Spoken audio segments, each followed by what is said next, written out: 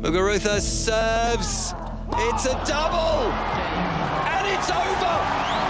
And Sofia Kenin goes from child prodigy to Australian Open champion. Last year, I felt like I was playing good. I just came here. I didn't have really any expectations. I obviously wanted to do well. I knew that I was playing well. I started having, a good run and everything, So it's not like I was ranked 100 and all of a sudden I won. We have none other than the defending champion, Sofia Kenin.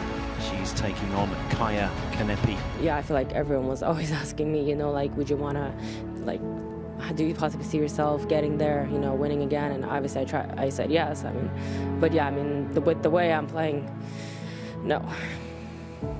Yet another backhand error from Sofia Kenin. She's usually so strong on that wing. Obviously way too nervous, but I just couldn't execute my shots.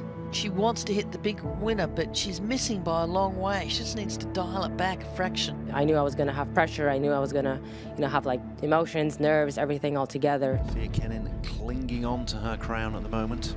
I obviously felt like I'm not there 100%, physically, mentally. My game, everything just feels like really off. Obviously, it's not good.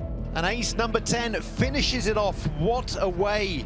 Kaia Kanepi defeats the reigning champion, Sofia Kenin. I'm not obviously used to this, so right now, what's on my mind, I just got to figure out how to, play at that level that I played at. Felt like I was expected to do well, and obviously didn't, so that's the difference for me.